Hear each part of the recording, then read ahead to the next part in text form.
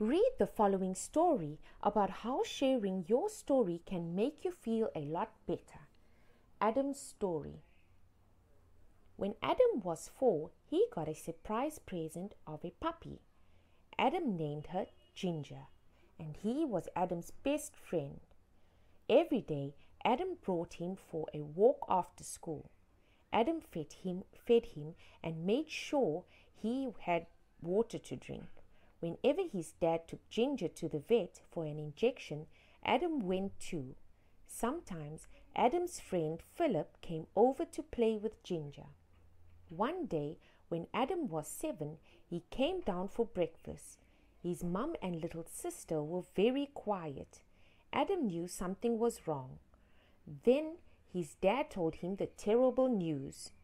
Ginger had been knocked down by a car the previous night. Adam's dad had taken him to the vet, but it was too late. Ginger was dead. Adam could not speak. He could not believe it. He went out to the back garden to look for Ginger, but he wasn't there. Adam wanted to be alone.